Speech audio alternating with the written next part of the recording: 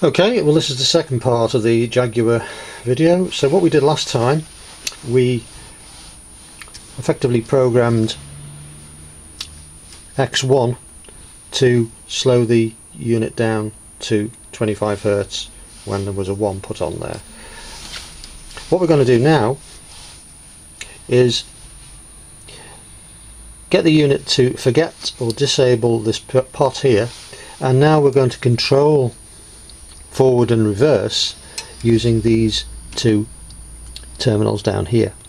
So if we put a 1 on forward, it should go forwards up to 50 Hz, and if we put a reverse on there, it should go into reverse.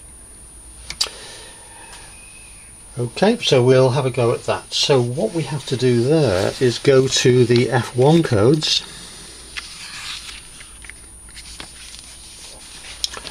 I beg your pardon, F2 codes, run, stopping and rotational division here.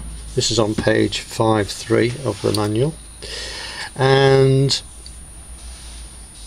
what we want to do is enable the external signal command forward or reverse to run the motor. So that's F2, code F2 with a data 1 on each one of the on F2 rather. So we're going to change F2 to a data 1. So let's have a look at that.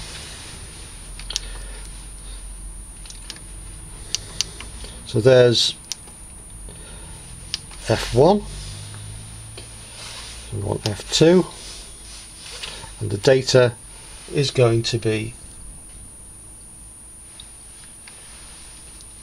1, and I save that by pressing that button.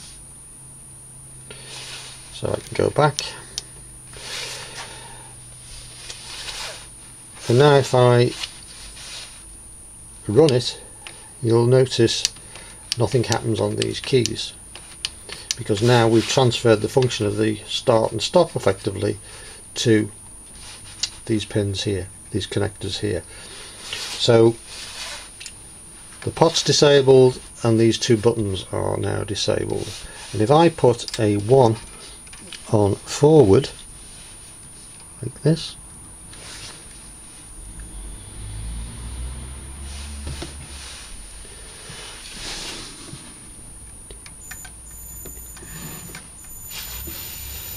you can see it's accelerating in a clockwise direction. I take it off, it decelerates, and if I put it on to the other way, it should reverse, and it's gone anti-clockwise by putting it on reverse. So if I suddenly swap them over, it waits until it's decelerated and then reverses in the opposite direction.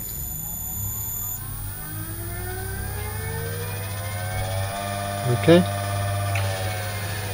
so now I can control the speed.